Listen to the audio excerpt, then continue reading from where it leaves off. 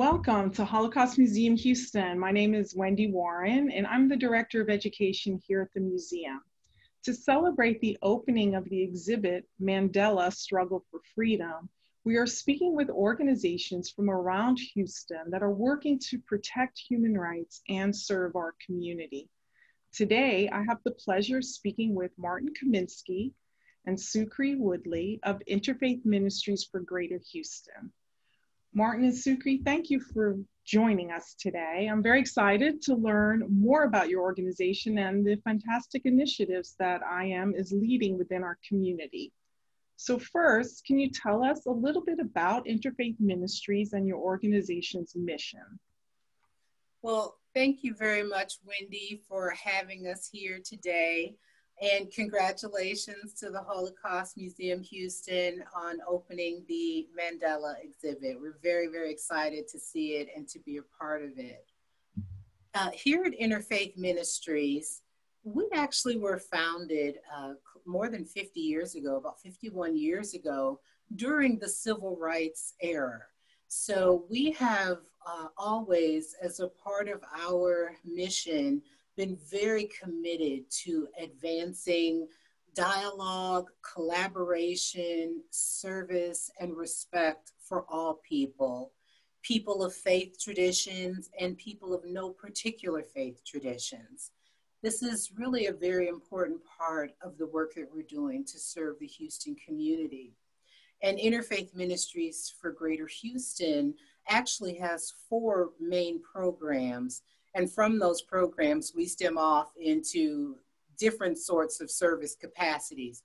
But those 4 programs are Meals on Wheels and Anna Meals. We are the largest Meals on Wheels provider in the state of Texas, and one of the largest in the country. And a lot of times people don't necessarily know that about Interfaith Ministries right here in Midtown Houston. We also have a Galveston location as well for Meals on Wheels. We do resettle refugees through our refugee resettlement program, and we have a very long history spanning 3 decades plus of resettling refugees and helping to welcome our new neighbors right here in the Houston area. And are we so fortunate to live in Houston, the most diverse city in this country?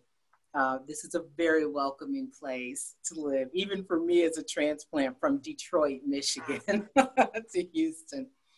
We also have interfaith relations and community partnerships. And the inside thing that we say about interfaith relations and community partnerships is that is really the heart of the work that we do. Because that's really where it's very nuanced work, where we're bringing people of faith traditions and no particular faith traditions together to advance understanding and to build collaboration between neighbors. And that's very precious work that we do. Lastly, we have Volunteer Houston, which is our volunteerism arm. And they are doing amazing work in the community, helping people and companies come together with nonprofits in need in our community. So we're very excited about the work that we're doing through Volunteer Houston and that program, which is not a young program, but it's the youngest program within our organization. We took them over they came under us about 4 years ago. So now they're just doing phenomenal work and really continuing to build volunteerism and service in this community. Wow, you really have quite a broad spectrum of work that your organization does. It's really amazing. And I'm sure lots of people are just learning about that by watching this video. Yeah. Why is these human rights issues that you work with, why are they important? Let me try to answer the question. I'm Martin Kaminsky, the president and CEO, and we're always so happy to work with Holocaust Museum Houston. We share many educational goals and all share the idea to stop hate and build respect for all people.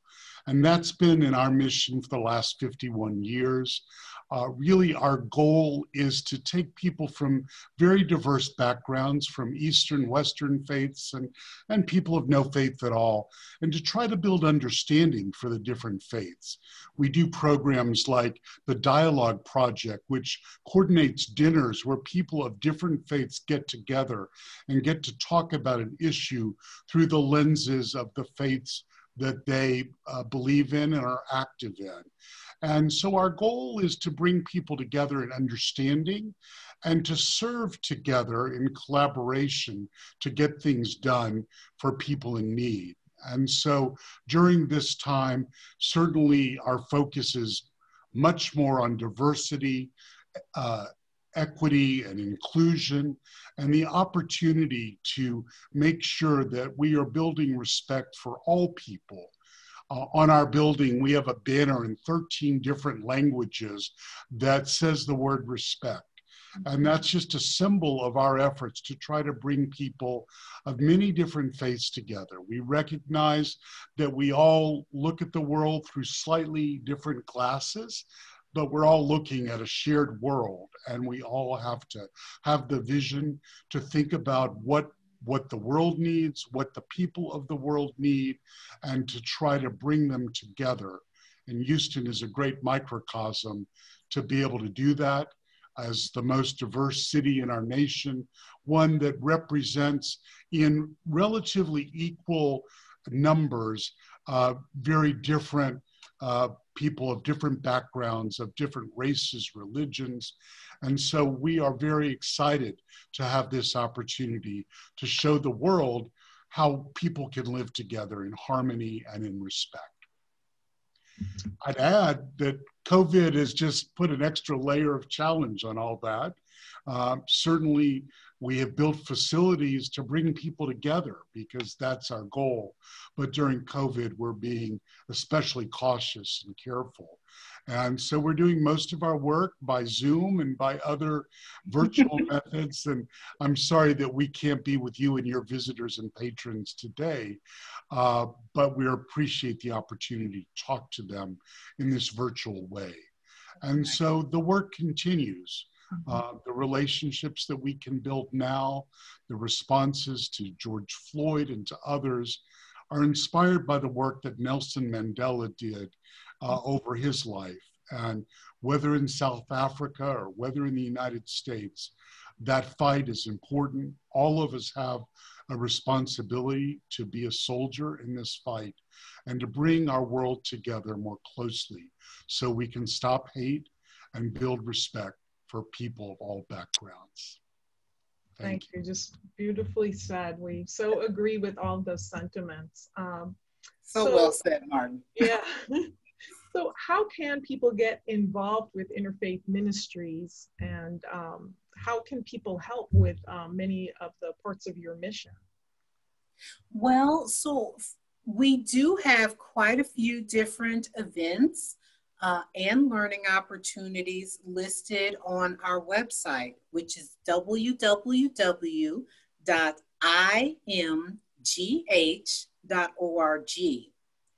I will say, Martin touched on some of the work that IRCP is doing, but they offer a host of educational programs. Faith in Our City is one of them. The Dialogue Project, they're all under the Dialogue Project. So there's Faith in Our City, Vital Conversations, Dinner Dialogues. There's so many ways to connect and engage with people in the community, your neighbors and friends. Families are often welcome. And we just really encourage people to take some time, spend some time on our website and figure out a good path for them to connect and engage. Another area is Volunteer Houston.